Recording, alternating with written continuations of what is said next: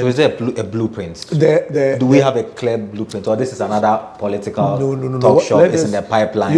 Let's wait for PFG2. For PFG2, there's going to be a tomato boom. That's what I can say.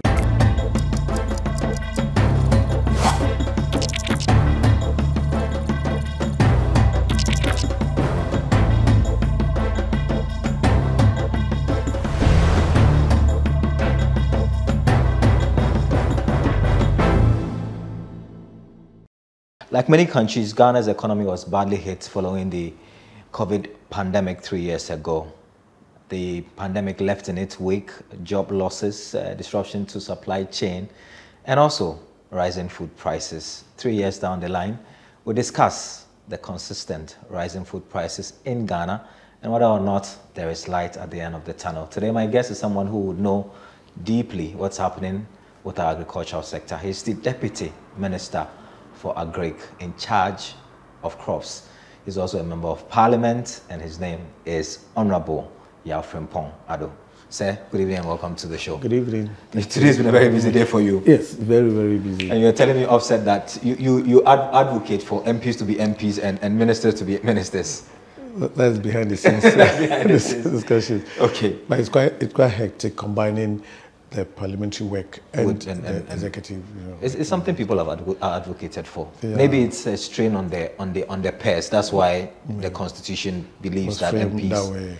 But maybe as we grow as a country, that should be looked at. Second look at it. I mean, yeah, seriously. Okay. Yeah, because running around and going to parliament, coming to the ministry, and all that. Going to the constituency. The constituency. That is the biggest of all the troubles. You know. But it's fun too at the same time. Right. You get to know a lot of people. You get to know a lot of institutions that make Ghana move around. You know. If I just only the MP, it's a bit difficult knowing a lot of things. Yeah. So it has its pros and cons. It has its pros and cons. So you see. Okay. Let's talk about Agric in the country. Right. Not long ago, people were complaining about rising food prices. The Agric Ministry suggested that it was maybe profiteering that is causing that, and they used this ministry as a hub to sell some farm produce. Yes. What happened to that project? Yes, thank you so much, and let me say hello to your cherished viewers. Right. And to go straight to your answer, this is about maybe the 1,000th time answering this very question. It was a stopgap measure that we took at that time. We were getting close to Christmas, and we all know what happened to the world, to Ghana. Let me be specific to my country, Ghana. Between September, October, November 2022, I mean, it was hellish in this country, because on a daily basis, the city was going crazy, and it affected everything. Every aspect of life in this country was affected. And food prices were hugely affected because of transportation and all that. And so the cost of transportation, we needed to do something about it. We saw a lot of these foodstuffs when we went around the country. Maize, when we went to the area, there was so much maize. We went to the western north and western region, Ashanti, so much plantain and all that. But the prices there were so cheap. In urban areas, prices were crazy. So we decided to do something about it. The minister quickly organized this one. So we used to call it the PFG market. Yeah. It got on so well. I mean, over here, if you came here at that time, you would see a lot of people here waiting for the truck to come, to buy and all that. Then we changed. We decided that no, we'll not do it here again. The institutions, the military, the police, prisons, they're all clamoring for these things. But it was for a short period and for a purpose. At least we stabilized prices at that time. But as you know, every time around this time of the year, food prices are so high. Okay. And current inflation that we are experiencing in this country, it is obvious that food inflation is quite high. Yeah. And understandably so, because that has been the trend over the years. But for the Plenty of Food and Jobs, maybe it would have been worse. Oh, really? It would have been worse. I'm telling you, because population has increased to 32 million now. Okay. And the land areas are the same. We're still using our smallholder farmers to do the farming for us. So you can imagine what would have happened without the input support in terms of improved seeds, fertilizers, and then especially extension services. Okay. If we are not coming with those interventions, I don't know what would have happened. Okay. We are still trying to review all those things, and maybe when we get to when we formally launch our PFJ2, you see the transformation from the smallholder farmer input support, that is subsidy support, to input credit, okay, and the concentration on the commercial farming and all that. So it's a matter of time and we will get there. All right, Honorable. So 3 years have passed since the COVID pandemic. I mean, in the beginning, everybody said it's supply chain, fertilizer, that sometimes you had to import. Yeah. What was the scale of the effect of the COVID pandemic on our agricultural sector? Yeah, thank you so much. It's a bit mixed. Okay. Mixed in the sense that it was even in the COVID year that we recorded about over 6% growth in agriculture, okay, in this country. The other side, the negative side, was the prices of the inputs. Because of the disruptions of the value chain, people were not producing and all that. There were no movements of even ships, aeroplanes and all these things. So there was critical shortage of the inputs. And you know, these are functions of demand and supply. When the few are here and the demand is so high, the prices, you know, skyrocket. So the budget, what we budgeted for in the previous year to take care of inputs, during the year, we had about the prices were raised to about more than half.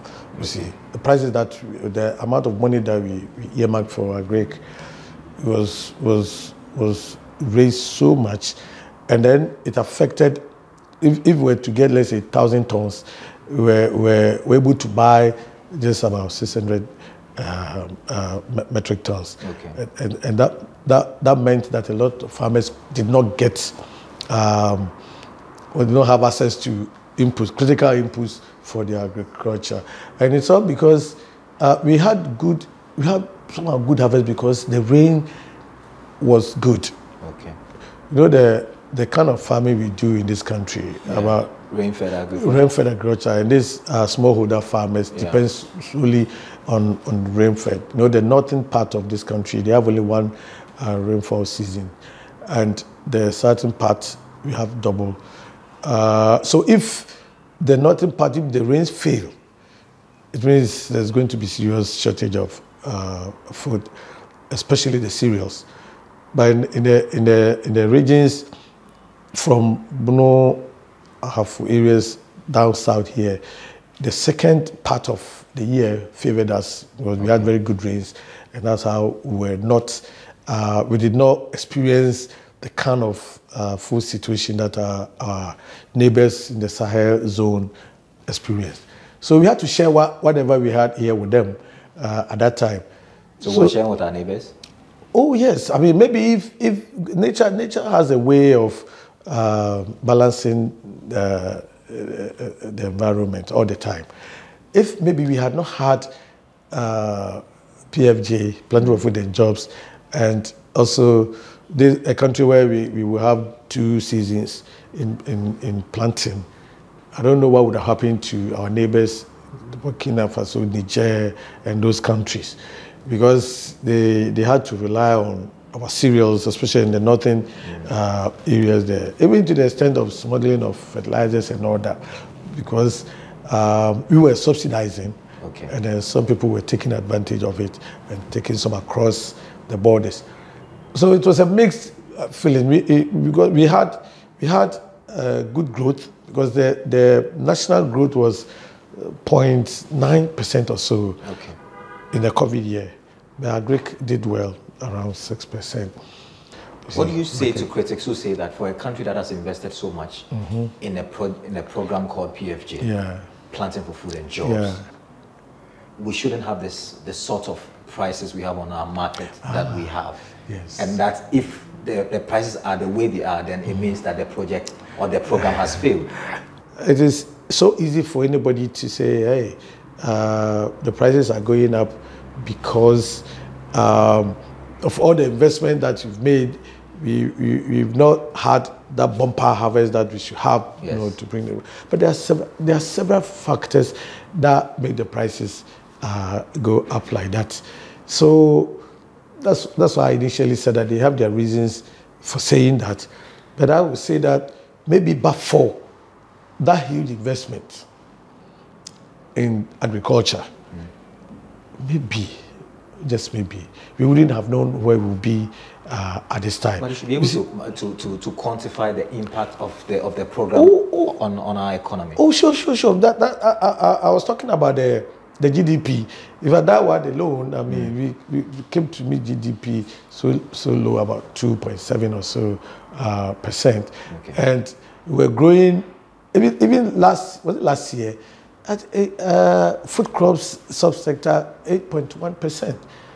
You understand? Okay. But we should look at this thing in context. You know, we are trying to feed a population of 32 million through this smallholder farming. But for the inputs that we gave them, there was no way they were going to even make the kind of production that we made. Really? I'm telling you for a fact, because before the Planting for Food and Jobs program, people were doing 3 bags, 5 bags per acre of maize.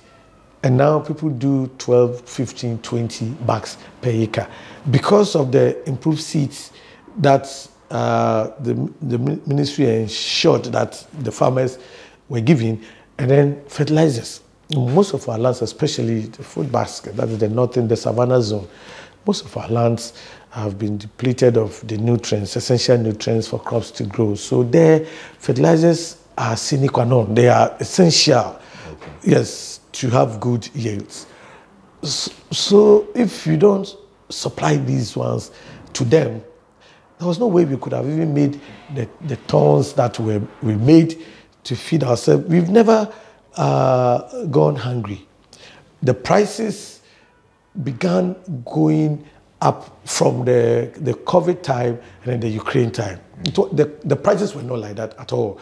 I mean, if you follow, it says, latter part of last year and this year, that food inflation has triggered the upward trend of the national inflationary figures that we have. So we should count our blessings. I always say that, but for the PFJ, I'm telling you, it would have been a bit worse. But now we know what has happened. That's why I said there's going to be some more paradigm shift from smallholder to commercial, medium to large commercial farming. That's what we are going to see. Because if you want to feed this population and experience the kind of things we are talking about, that all year round prices must be stable for agri products, then we need to up our game, moving from the 1 acre, 2 acre thing to 20, 30, 40, 500,000 acres. And a lot of private sector interest is coming in now seriously to do large-scale agriculture. And when we roll out this program, when we launch it, everybody will see what we are talking about. I don't want to take the wind out of the sail right now. Because maybe you should give us a sneak peek. But we'll go for our first break. When we return, we're still here with Honorable Nkommo Ado, who is also a member of Parliament for Manso Edubia, I think. And he will give us an insight into whether or not, for you, the ordinary Ghanaian, prices of foodstuffs would reduce in the next couple of weeks or months or years. ahead of us. My name is Daniel Oduro. This is the Lowdown. We're back after this break.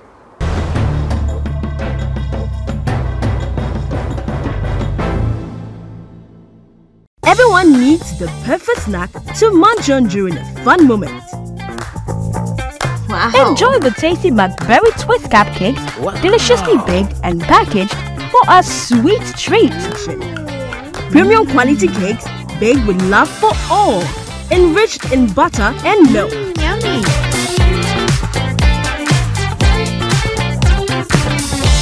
Oh, McBerry Twist cupcakes. Simply irresistible. Try one today. This advert is FDA approved.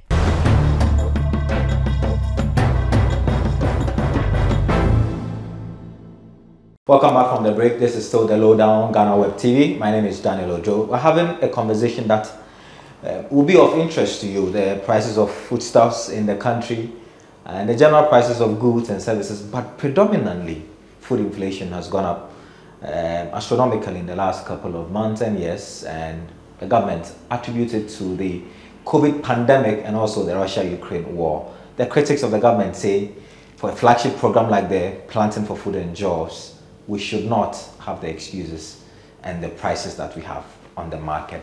My guest is the Honorable Minister of Parliament. He is also a Deputy Minister of Agri in charge of crops, Yao Frimpong Ado. You talk about the fact that for the crop sector we've done well. For the ordinary Ghanaian, they just want to have some assurance that the prices of foodstuffs will come down because look, it's increased 100-folds, 200-folds. Is there a strategy to ensure that this thing would reverse? Yeah. First of all, let me make this correction. Right. See, normally between February, March, April, May, June, July, there are hard times in this country. I mean, since I was a little boy, prices of foodstuffs increase because there's some semblance of shortage here and there, and prices are always going high. But if it started when you were a young boy, shouldn't we have a strategy to that's what I'm talking about. You see, it comes to where I'm getting to. Okay. You see, we need to have, as a country, we need to invest so much in irrigation. Irrigation. Okay. So we can do all year round agriculture. The irrigation, they say the Galamsey people are destroying the land. No, the Galamsey people, where irrigation does well is the Savannah zone. There we don't have the Galamsey, yes. Okay. So, for example, a place like Accra Plains, it's a good area to do irrigation. From Kintampo right down to Boku to Hamile, Paga, Navrongo areas. These are very good lands, and as we speak right now, people are doing a lot of large-scale farming in the Upper West region, especially. What we have been experiencing because of the seasonal nature of our farms, of our agriculture, is that around this time when people are cropping, it becomes difficult. There's semblance of food shortage. And because of that, prices go up. And if you were an Akan, July, the name for July in Akan is Kitawonsa. And it's not for nothing that our great-great-grandfathers named that month Kitawonsa. Why did they do that? It's because of our seasons. So this the period that they will be planting, there's almost nothing. When you went to the villages, around that time, there's nothing. I thought it was just that if you have some money, you just hold on tightly to it. No. It's not that? Because, we hold it tight because very soon, because the next month, if harvesting of the new crop begins in certain areas in July. Okay. So very soon, your suffering will be over. Okay. That's how come we have the Kitawonsa. How does it relate to agriculture? Yes, so what I'm saying is that because we have not transited so well from this weather, Mother Nature determining what we grow and all that, to all year round agriculture, which is irrigation. Yeah. Because we have not transited, I'm not saying we don't have irrigation schemes. We have a lot quite a lot of irrigation schemes, but their capacities cannot actually feed this country. Is that not what the one district, one dam was supposed to do? Look, those ones, within certain parameters, diameters, they can do. But yeah, I'm talking about, we need the 1,000 acres. The type of irrigation you're talking about is the 1,000 acres farm. We cannot. What would it take for us to do that? Oh, we need to. We have a lot of water bodies in this country, especially up north there. We have a lot of water bodies, but they dry up so fast. Okay. So we need to have some dams across these rivers and the water bodies. We need to impound water during the time that it's raining and all these waters go waste. Either they go underground or they go into the sea. We need to impound some of them through technology, and then we use this water during the dry season. That's irrigation. Yes. So the new direction, there's so much attention towards that. Towards irrigation. Yes, exactly. We want to open up certain areas in this country where there's water. Okay. But because of certain logistics challenges, like the Fram Plains, look, they can feed this country, feed West Africa, Fram Plains alone. But it needs a lot of investment, infrastructure investment. So the ministry is going to leverage on the private sector support in this direction. We just give them the support in the private sector, because we need the private sector capital to also come into agric. And any private sector coming into agric, the bottom line is profit. So you have to assure the private sector person that when he comes into, let's say, maize or soya or whatever production, he's going to make his money. But he needs to be convinced. So you need to, certain infrastructure government will have to put in, the private sector will come in, and then eventually it will be private sector driven. The smallholder farmers, government will have to take care of them in a way. But we need to encourage more of the commercial farmers. Yeah. Yes, they can give us the buffer stock. You see, it has been like this because the buffer stock hasn't got the capacity to mop up all the produce that we get at the end of every year, and then store, so that they release them at a time, when we are farming, so that they will stabilize prices. That has been something that's been a challenge for this country. So is there a blueprint? Do we have a clear blueprint, or this is another political talk shop? It's in the pipeline. Let's wait for PFG2. For PFG2, and you see the gist of what I'm talking about. I mean, so PFG2 is coming when? As I indicated earlier, we gave ourselves first 2 weeks in July. It has to be launched. Okay. Yes, we are going to have it done. And you see, there's so much potential for agriculture in this country. Look, if you take only rice, within the value chain of rice, the employment that can be generated, you have no idea. Tomatoes. And that's exactly, we are looking at these 11 crops that have been selected, and that is going to be the game changer in livestock. Tomatoes. Oh, you get to know about, at least tomato is in there. Okay. So 11 game changing. Yeah, those crops that we spend so much money in importing. Because over the years, we have been self-sufficient in maize production. We have huge deficit in rice production, huge deficit in tomato, but we have self-sufficiency in soya. We have self-sufficiency in the roots, especially cassava and plantain. Sorry, yam, cassava and yam. We have been producing so much of that we need to go into processing of these. So the sorghum and all those people that companies like Ghana Brewery and all those people, they need those and maize so that the farmers can expand their farms and all that. We've been producing, but it's not enough. Okay. So these are the crops that we've targeted, that we are going to ensure that there's a revolution in the production or cultivation of these crops, so we can have a secured country as far as food is concerned. Okay. At this point, how would you rate our food sufficiency in terms of percentage, from 1 to 100? Are we food self-sufficient? Yeah, I would say that we are Self-sufficient because as I indicated, apart from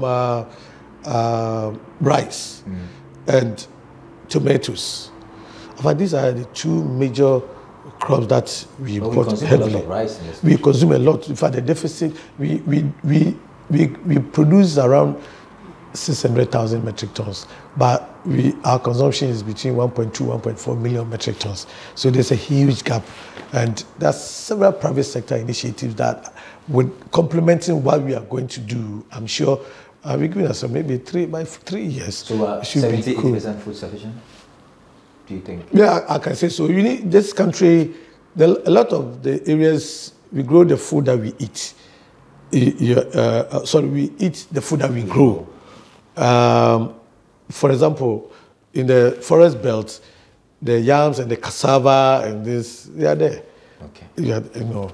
But when we talk of the rice, that has been a problem. But rice has become food for every part of this country. So whether you are from the north or you are from the south, especially for the youth, now the main thing is rice. That's why the attention must go there. But because the rice, especially, there's this crop that we are doing just between 15 and 20%, you see, and that is not good. Okay. That is not good at all. We need to up our game and cross the 50% line. In fact, we used to do 50% in rice, but because demand is increasing all the time, that's why we are going down around 40-something. But the plans that we are going to put in place, we are going to make up for all the shortfalls. Tomatoes are very expensive now, and everybody says we are importing from Burkina Faso. But Burkina Faso it doesn't have the rains. They are a landlocked country. No, you see, it depends on how you look at it. How are they able to provide and produce so much tomato? Yeah, you see, Ghana, we talk in this country. We follow you, the politician. You the politician talk people talk about GMOs and all that. Look, you think the tomatoes there are the normal tomatoes that we grow.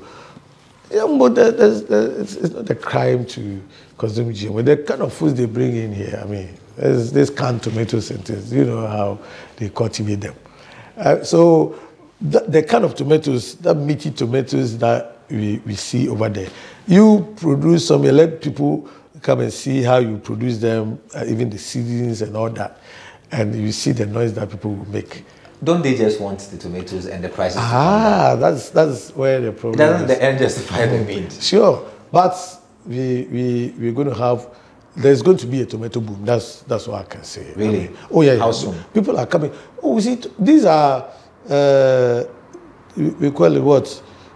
Short cycle crops. For example, tomato, 3-4 months you'll be harvesting. So if investors are coming in and they are taking up the lands, immediately the next crop is around maybe 4-5 months. I cannot talk about it, but subsequently, because they are now developing their lands, and I'm sure if I tell you that next 3 months we're going to have that, But we still have enclaves in this country where they grow tomatoes. On the Suchari Road, that enclave there, they grow lots of tomatoes. When we are going to Sugakope, those areas, they grow lots of tomatoes. Akumadan, we are doing a lot of greenhouse tomato production in Bojasi and Dowenya and Akumadan. The Akumadan is an area that they grow lots of tomatoes. Tuobodom areas, Afram Plains, some sections of Afram Plains, they grow lots of tomatoes. But you see, we haven't given them the necessary support so that people will expand from their 2-acre, 3-acre farm to, let's say, 5-10 acres. Exactly. That's why the emphasis is going to be on commercial farming. But we've been seeing commercial farming for many years. So you wait and see this one too. We are going to hold you to that. Sure. I mean, because what we are going to roll out, the emphasis seriously is going to be on commercial farming. Yes. Finally, before we go, before I speak about your constituents, one of the things you mentioned was transport costs, which is a cost input in the price build-up of food crops. Yes. again, critics, and not just your government, previous governments, from when we gained independence, about the road network or the railway to bring the farm produce to the urban centers. We've paid lip service to it. We still have not done the infrastructure that makes it easier to bring the farm produce. Yeah, you see, the challenges are many, but that does not mean attempts have not been made to solve some of these problems. With road infrastructure, you don't know, it's quite expensive, road infrastructure. But the farm tracks, to make the farm tracks motorable, and also the feeder roads, a lot is being done. And I'm sure in the next few years, I wouldn't say the next few months, next few years, we will see the full benefits of this infrastructure thing I'm talking about. You lobby the roads ministry to construct some of these? We work in tandem with them. You know, selected roads are sent to them, you know, to give priority and all that. So that is there. But the one most important aspect of it is, you see, when we have bumper in the hinterlands, and transporters also relies solely on the market price of fuel. Without considering some other factors, this perennial problem is not going to go away. Because when we did the farmers' markets in the last part of November and December last year, we realized that some trucks were prepared to go and bring this in at a certain reduced cost. You understand? So we all need to see to this responsibility that it is our country that we are building. Because when the fuel prices went to 23 cedis per liter, and prices jumped to that level, transport fares jumped to that level. Now it is about half. They still have not done anything about it. I mean, some minimal reduction. So you also agree with the greed and profiteering of our market? I wouldn't call it greed or profiteering. Every private sector person wants money. Maybe excessive profit. Yeah, excessive profit. But we should be a bit patriotic when we are dealing with food that people will eat. We should, you know, when they come together to reduce prices, reduce the bare bottom, no, but at least something that will make you make some margin. You see, a small margin. It's not every time that you need to have big margins. Small margin at critical moments in your business, it's okay, so that the next when there's good time and you're making good profit, nobody will complain. But not when things are so critical and people just bought whatever you sent to us because everything had gone up. The thing had come down about halfway. You see, in some places that I buy fuel, 11 cedis. We used to buy it at 23 cedis. So it's even more than half, you see. And still, I mean, we still have fares so high in the market, women are crying. So they also come. Some people are not being patriotic, eh? Oh, I believe so too. I believe so. I mean, it is just a passionate appeal to transporters, so that we wouldn't put all the blame on them, because there are several factors that account for the high prices of foodstuffs, especially the seasonal one. Because once we begin the harvesting of the new crop, now that the new yams have come, you go and ask of the prices of the old yam. It will not be the same level as they were selling it before the new yams came. And the new yams, they are now coming. And as they flood the markets, I am pretty sure the prices may not go down so much because of prevailing circumstances around the world. But at least it will not be that high, or it will not be even at this current level. Because if you don't sell them, they will get rotten. So, and then maize, the same thing. Once harvesting begins, prices stabilize, and in some cases they reduce. The only thing left for us to do is to mop up when we have bumper. Is to mop up, that we have the capacity to mop up our silos. You know, we need to have more silos, we need to have more warehousing, you know, we need to have more processing facilities so we can mop up the surpluses.